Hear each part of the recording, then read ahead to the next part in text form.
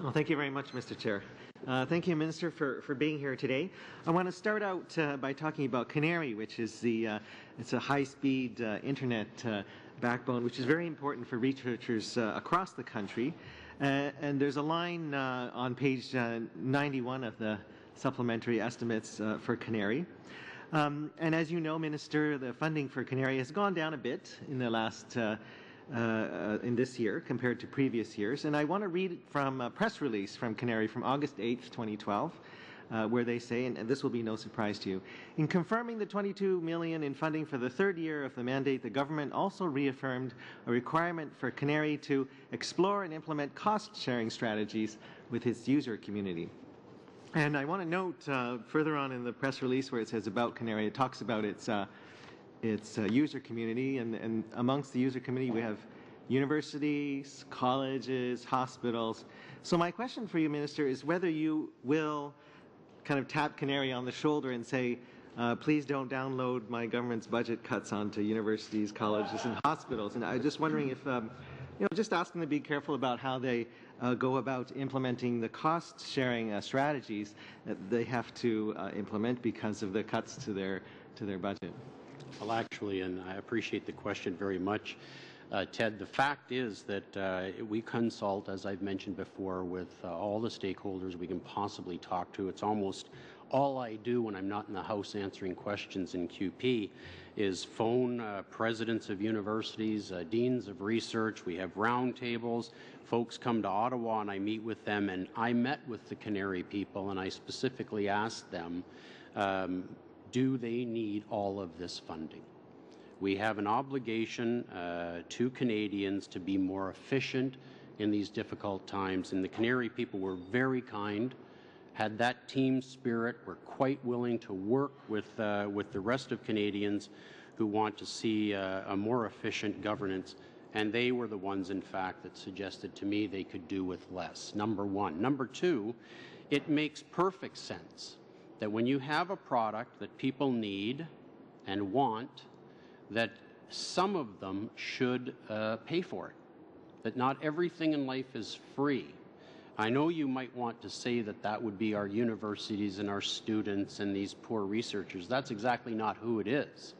That in fact there are users of this incredible network that have the ability to pay something for it, and it just makes sense that the Canadian taxpayers could have a bit of a break and they could pay a little bit more to it. So we will very carefully and you'll be careful about the universities and the hospitals. Indeed. Okay, that's all I want to know. That's all I want to know, Minister.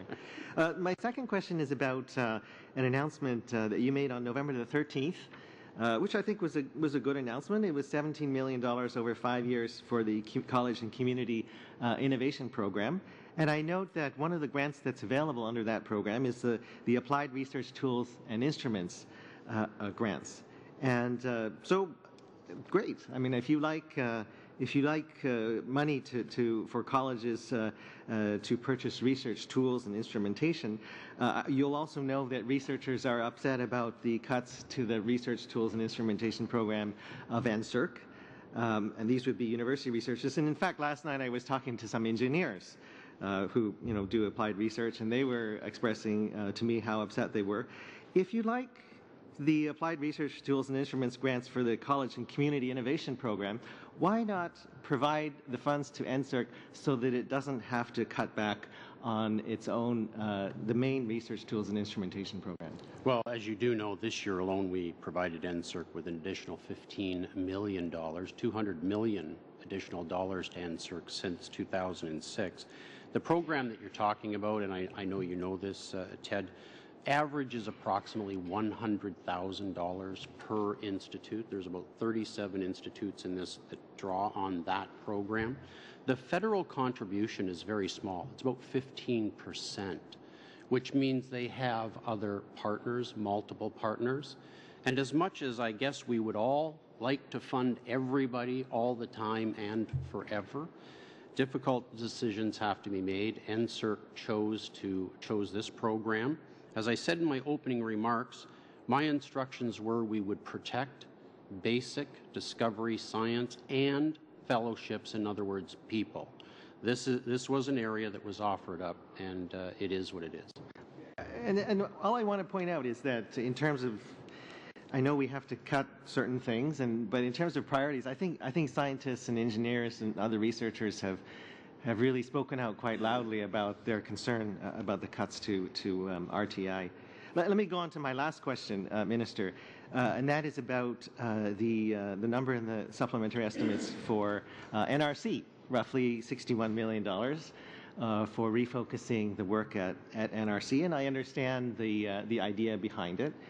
But I am concerned about, and this doesn't just come from me, it comes from people that I talk to, concerned about the time it's taking to sort out what all the programs, and you'll know what I mean by programs. It's the new way that the the research work at NRC is being organized.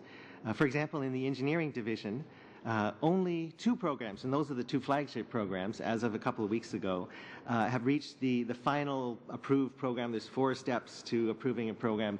Only 2 of these programs have reached the final approval. And my concern is that there will be people, a lot of people in NRC kind of waiting and to see what happens. And while they're waiting, their research is not part of any approved program. Most of them, I think, really love their research and are continuing to work on what they're working on. My question to you is, are you concerned at all about the pace at which these programs are being set up and approved? And have you talked to the management at NRC about any concerns that you might have? And this connects a little bit with Mr. Stewart's question. And let me just add Mr. Hsu, if you want to answer, it has to be, you have to let the minister answer. We have like 20 seconds. Okay, I'll let the minister answer. Thank you. Just very quickly, yes, of course, I talked to the management at the NRC. We have had meetings very, very frequently, especially of late. Are you happy with Indeed, I wish it would go faster, but I have to respect that this is a major undertaking. This is a 100-year-old organization.